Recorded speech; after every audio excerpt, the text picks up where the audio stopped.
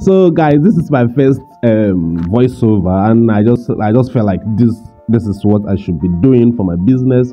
So I went to the mill actually, and then I cooked some oil the previous day, and then as you can see, it has settled down. So I had to pack all the whole dirt on it. I have to pack it before fetching my oil into the kegs, and also use filter because I want to trap every dirt that goes into the gallon so that I will not have customers complaints. So after doing the fetching and everything, when the oil goes down, I will now fetch the remaining to the bucket. This is to help me avoid water from entering the oil. You understand? So when I get this oil, I put them into the bucket and then allow them to settle. I give them some time to settle very well so that the water and dirt will go down the bucket before I start turning them into the kegs.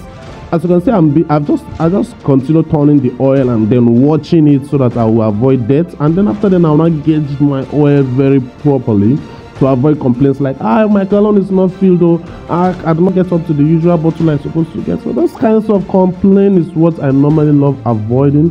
So I would love to do the job very, very clean to avoid such kinds of complaint. So after everything, as you can see, I have gauged everything and my oil is ready. I will now put them into the barrel and I'll take them to my store where I keep them before delivering.